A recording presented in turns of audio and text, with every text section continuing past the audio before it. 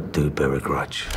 The film obviously explores the world of revenge. I don't want to give too much away, but that's a theme that's present in the movie. What's your philosophy on revenge? Have you ever sought revenge? Has it ever blown up in your face?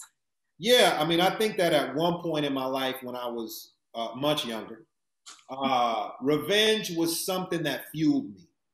It was something that made me want to be great, to prove people wrong about what they perceived about me or what they felt that I could or could not accomplish.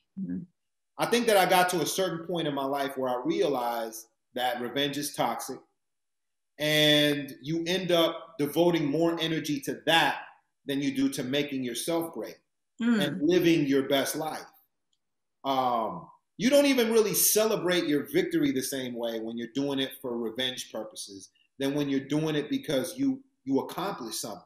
Right. And when I finally was able to let go of those feelings and come to peace with what had made me feel that way and just let things happen as they may.